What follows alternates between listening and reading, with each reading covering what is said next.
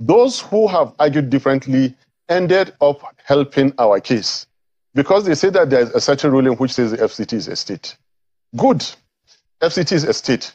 Where is the each of 25% for FCT? It is not there. That constitutional requirement has not been met.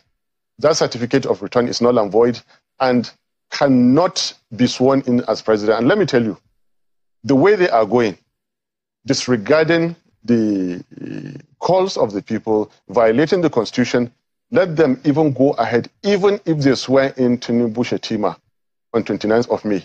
They are swearing in an unconstitutional government. Nothing will change it.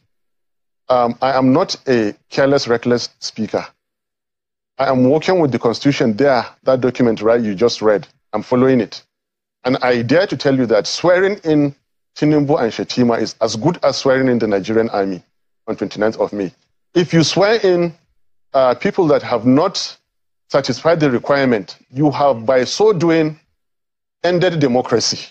The crisis I'm telling you now is that this, our democracy, is going to end. By the way we are going, this democracy is going to end on the 29th of May, 2023. Please write it. Those are extreme, extreme thoughts. I am very, very happy to say it. No, you know my name. You introduced me. Yeah. Listen, don't stop it. No, I will, because those are extreme thoughts. You know why? Because there are allowable language to be used on television, especially as it relates to our nation and the unity of this country. Put your question and let me answer you. Put your question. I know what I'm saying. If there is an official... If you breach the constitution...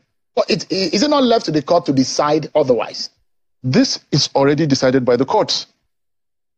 But the authority in charge of the election gave a declaration. If you are afraid for some things, don't ask for them. I am not afraid. I will, as a citizen of the country, by the ethics and the guidelines of my profession, live by it. Yes. What is lawful? And I hope that you're a lawful citizen of the country. And so whatever the stipulation of the law guides, if you agree about something, you go to the court to seek redress, isn't it?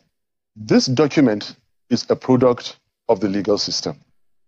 It has been signed into law by the President, Commander-in-Chief, Federal Republic of Nigeria. I believe in this document. That is why I'm so lawful. That is why I'm so confident. And that is why however extreme it is, Sheung, I am saying it on national TV. I don't like to take risks. I'm not taking any risks. Swearing in a ticket that has not met the constitutional requirements of the Constitution, okay, is ending democracy. Quote me on it. That's your interpretation. That is my interpretation. And that is indeed a correct interpretation. You cannot swear people who have not met the constitutional requirement. You can't do that. If you did it, you have done something unlawful, something unconstitutional. And I'm repeating it. Whoever does not meet the constitutional requirement must never be sworn in. You said my name. If you like, I can say it again. I'm Datti Amed. I'm not taking risks with my safety and with my life. But I'm repeating. Swear in anybody who does not meet the constitutional requirements of our country, you are engaging in an unconstitutional act. Mr. President, do not hold that inauguration. CJ and your lordship, do not partake in unconstitutionality.